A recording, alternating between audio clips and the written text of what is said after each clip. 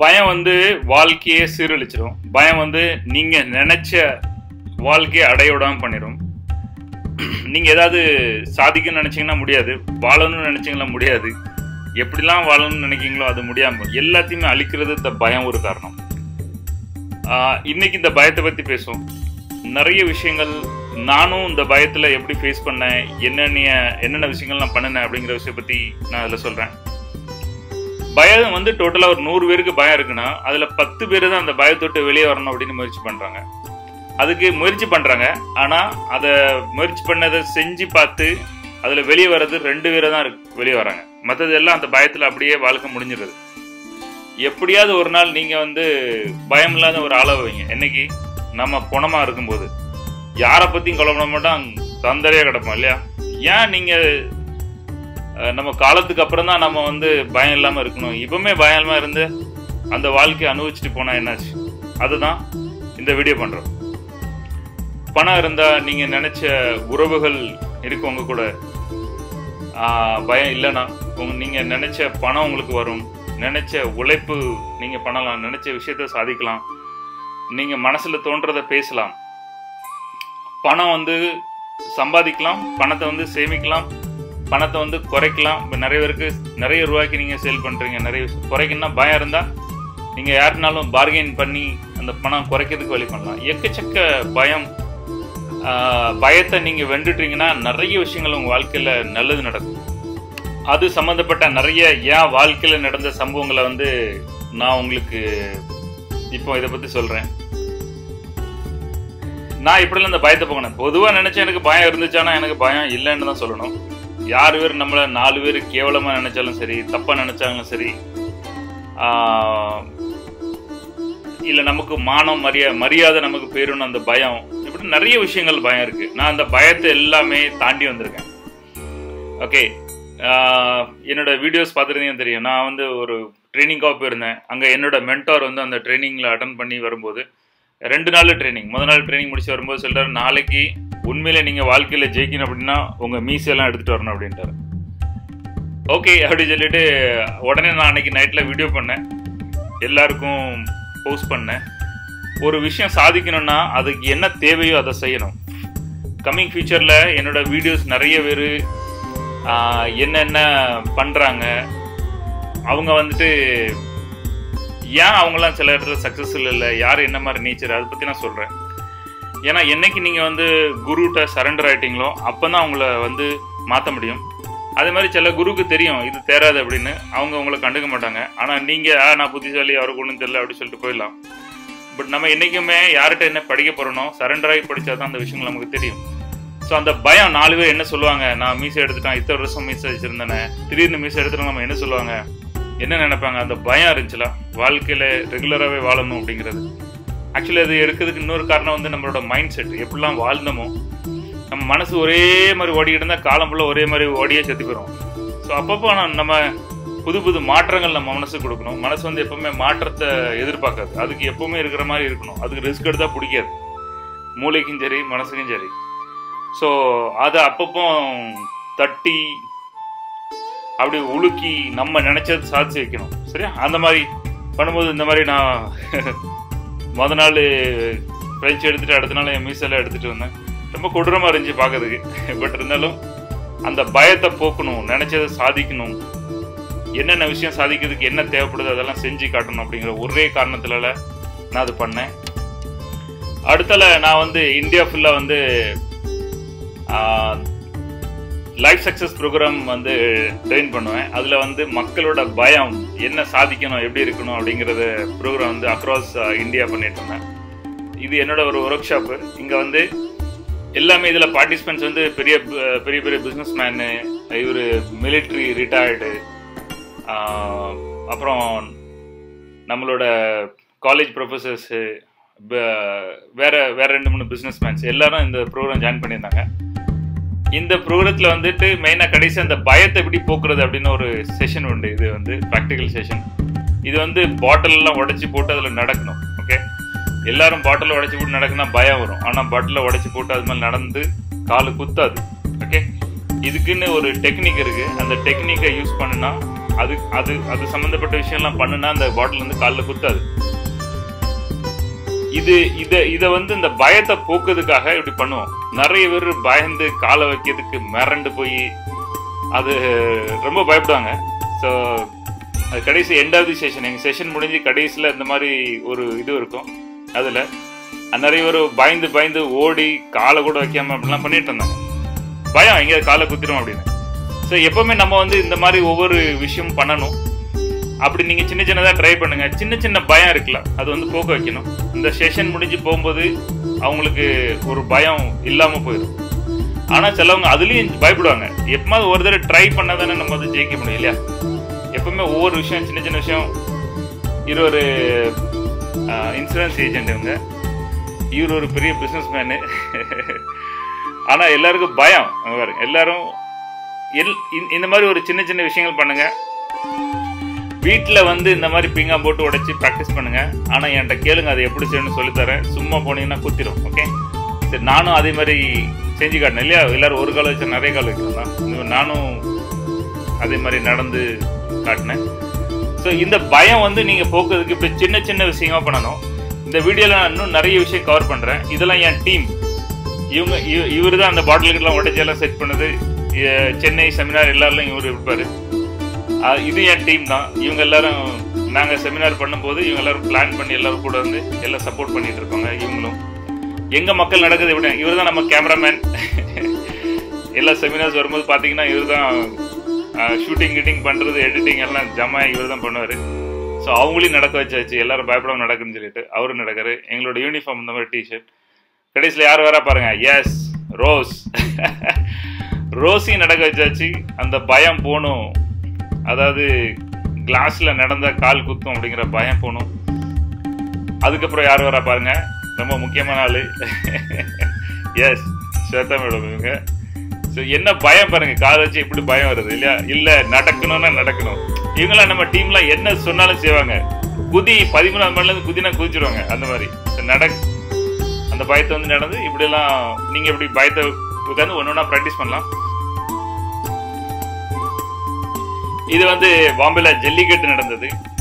ஒரு பயம் இல்லையா? கூட்டமா அவர் வச்சு போராட்டம் அப்படின்னா அடிதடி இருக்கும். உண்மையில உங்களுக்கு தெரியும் கடைசி நாள் ஜல்லிக்கட்டு மெரினா பீச்ல என்ன நடந்துச்சுன்னு. அந்த மாதிரி ஒரு விஷயம்லாம் மனசுல இருக்கும். இருந்தாலும் என்ன நடக்கு பார்ப்போம்,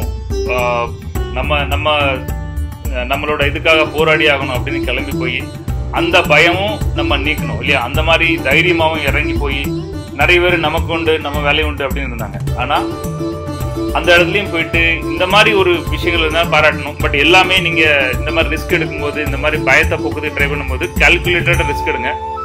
ரொம்ப பயங்கரமாக போய் எதுலையும் மாட்டிக்கிடாதீங்க. பட் நியாயமான ஒரு விஷயத்துக்காக போராடுங்க. இது விஷயமா இப்படியும் நீங்க கொஞ்சம் கொஞ்சமா உங்களோட பயத்தை நீக்க முடியும். அதே மாதிரி இவங்கெல்லாம் என் ஸ்டூடெண்ட்ஸு, இவங்களுக்கும் பயங்கர பயம் அந்த மாதிரி விஷயங்கள்லாம் இருந்துச்சு. வாழ்க்கையில் என்ன பண்ணணும், ஏது பண்ணணும், எதை எடுத்தலாம் அந்த மாதிரி தான். பட் இவங்களுக்கு ரெகுலராக ட்ரைனிங்ஸ் நடந்துகிட்டே இருக்கும். இதில் என்ன ஒரு விஷயம் அப்படின்னா, இவங்க எல்லாரும் மொபைலில் வந்து நான் ட்ரைனிங் கொடுக்கும்போது எல்லாரும் ரெக்கார்டிங் பண்ணிட்டு போவாங்க. அப்புறம் வீட்டுக்கு போயிட்டு அம்மா அப்பா கிட்ட கொண்டு காட்டுவாங்க. அதை அவங்க அம்மா அப்பாவும் உட்காந்து அது ஒரு ரெகுலராக உட்காந்து அவங்க ஒரு செஷன் நடக்கும். அப்புறம் அவங்க ஃபீட்பேக் கொடுப்பாங்க. அப்புறம் என்னைக்கு சார் செஷனா அன்னைக்கு ட்ரைனிங் போ அப்படின்னு சொல்லிட்டு இது ஒரு சைடில் ஒரு ட்ரைனிங், ஒரு ஆளுக்கு ட்ரைனிங் கொடுத்து அங்கே 4-5 பேர் ட்ரைனிங் ஓடிக்கிட்டு இருந்துச்சு. ஸோ அந்த பயம் வந்து நீங்கள் ஏத்தாளத்தில் ஃபேஸ் பண்ணும்போது உங்களுக்கு அந்த பயம்லாம் போகும். ஆனால் அதுக்கு கொஞ்சம் கொஞ்சமாக நீங்கள் எப்பவும் ட்ரை பண்ணணும். அடுத்தல நம்ம பேச போகிறது வந்து இளங்கன்று பயமறியாதுன்னு சொல்லுவாங்க இல்லையா? அந்த மாதிரி நாங்கள் அப்போ தான் என் தங்கச்சிக்கு அப்போ தான் கல்யாணம் முடிஞ்சு ஃபஸ்ட்டு குழந்தை. இந்த வீடியோவை நீங்கள் பார்த்துருப்பீங்க.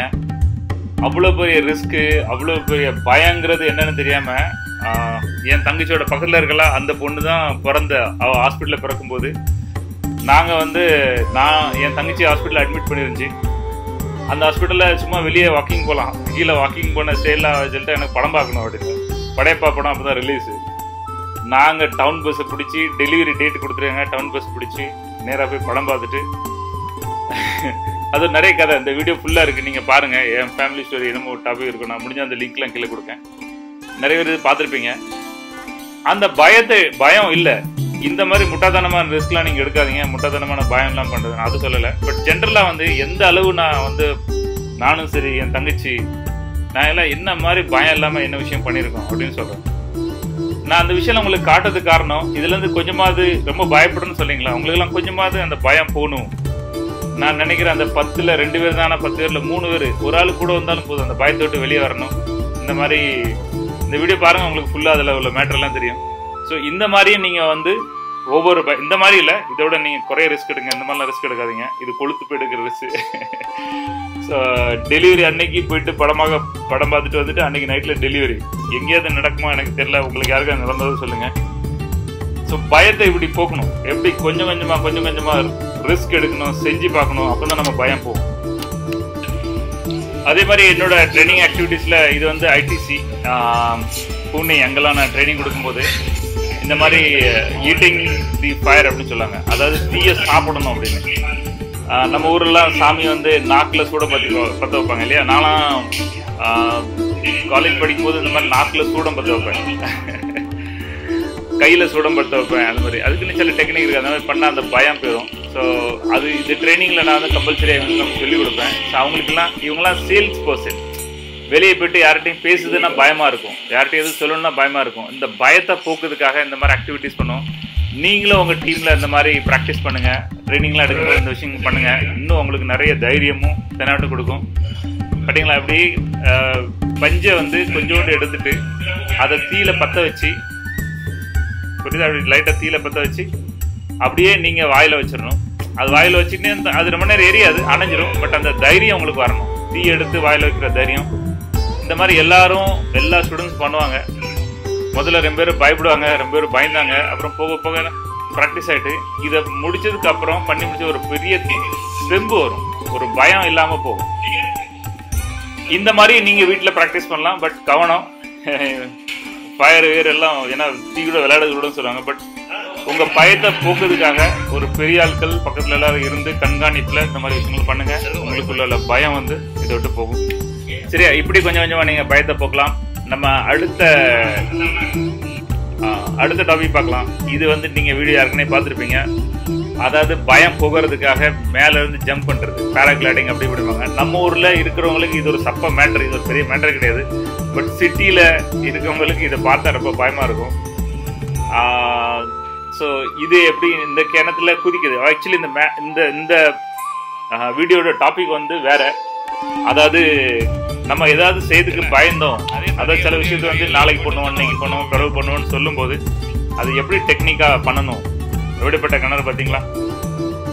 ஸோ அது யோசிக்காம, இந்த கிணத்துல மாம்பழம் இருந்துச்சு அது ஒரு பக்கம், யோசிக்காம எப்படி நம்ம வந்து சில விஷயங்கள் செய்யணும்.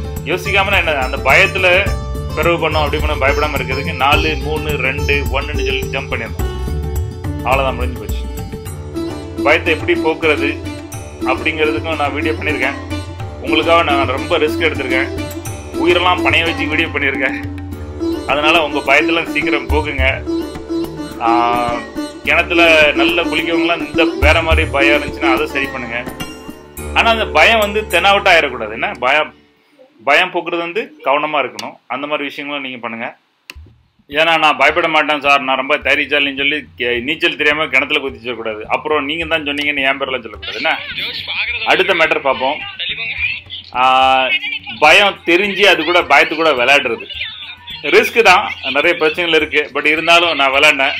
என் பையன் கையில் இருந்துட்டு நாங்கள் எல்லாம் சுற்றி பார்க்க போயிருக்கும்போ இந்த மாதிரி குரங்கு பின்னாடி எடுத்து, எனக்கு தெரியும் இந்த குரங்கு ஏதாவது அட்லி பண்ணும், மண்ணில் பாருங்கள் என்ன பண்ணணும் பார்த்தீங்களா, இப்படி அநியாயம் பண்ணோம். இது என் பையனுக்கு ஒரே கொண்டாட்டம். இதை பார்த்துட்டு தெரிஞ்சே ரிஸ்க் எடுக்குது, தெரிஞ்சே பயம் கட்டுறது. என் ஃபேமிலியெல்லாம் கூட இருந்தாங்க, செம்மையாக என்ஜாய் பண்ணிட்டு இருந்தாங்க. எல்லாருக்கும் ஒரு பெரிய ட்ரிப்பு சந்தோஷம் அதில் கிடச்சி. என் பையன் சிரின்னு கிட்ட சிரிச்சுட்டு இருந்தான். அவனுக்கு ரொம்ப விளையாட்டாக இருந்துச்சு. தெரிஞ்சு அதை விட்டு போகிறதே கிடையாது அப்படி. ஸோ அந்த மாதிரி இந்த வீடியோ உங்களுக்கு யூடியூப்பில் இருக்குது, நீங்கள் தேடிங்களோட கிடைக்கும். ஸோ எங்கே கொஞ்சம் கொஞ்சமாக உங்கள் பயத்தை போக்க முடியுமோ பயத்தை போக்குங்க, பயப்படாதீங்க. சிலவங்க வந்து புழுவை கண்டா பயம் அப்படிம்பாங்க. ஸோ நான் கையில் புழு வச்சு விளையாடுவேன். அதே மாதிரி சிலவங்க வந்துட்டு நான் வீடியோ நிறைய பண்ணியிருக்கேன்ல, எது பயமோ என் ஃபேமிலியில் செம்ம கொண்டாட்டம் இதை கேட்டுட்டு, சொந்தக்காரன் வந்துட்டான் அது வந்துட்டான் எவ்வளோ நாள் கழிச்சு வந்திருக்கேன் இடப்பறம் சில்லிங்கிட்டு அடிச்சுட்டு இருந்தாங்க. அந்த மாதிரி சரியா, என் முடிய வேற இப்படி தகராறு ஆகி போச்சு. என் பொண்டாட்டி செம்ம கொண்டாட்டம் அதை பார்த்துட்டு அவளு வேற முடிய பிடிச்சிருக்கான் இந்த மாதிரி. ஸோ பயத்தை வந்து போக்குங்க கொஞ்சம் கொஞ்சமாக. எல்லாரும் பயத்தை பற்றி நிறைய பேசுனீங்க. ஸோ அந்த வீடியோ பண்ணுறாங்க ரைட்டா. Okay, thank you.